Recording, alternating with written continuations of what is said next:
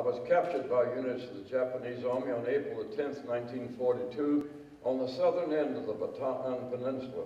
I made the march northward from the vicinity of Marcellus to San Fernando, Pampanga, a distance of approximately 80 miles.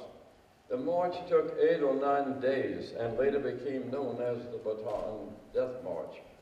I was incarcerated initially at Camp O'Donnell, then moved to the large central camp at Cabanatuan 1.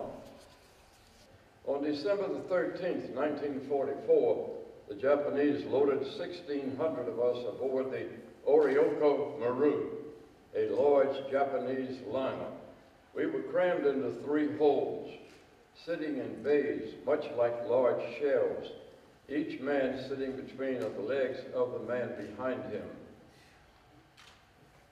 Thus began a 47-day nightmare of horrendous inhumanity and barbarism. The lack of air and water, the confined space, the constriction of movement produced near panic. A few became crazed with heat and thirst. They had to be forcibly subdued. One attempted to climb the narrow metal ladder leading up to the deck.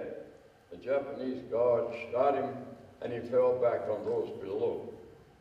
The Orinoco Maru, which was unmarked, was attacked the next day in Subic Bay by U.S. Navy planes and subsequently sunk. The POW survivors, many of whom were wounded, were transferred to Lingayen, where they were put aboard a second ship. This ship was attacked in the harbor of Tecao, Formosa, and badly mauled by U.S. Navy dive bombers. The remaining survivors were transferred to a third ship, which arrived in Mojo, Japan on January the 30th, 1945, with its superstructure covered in ice.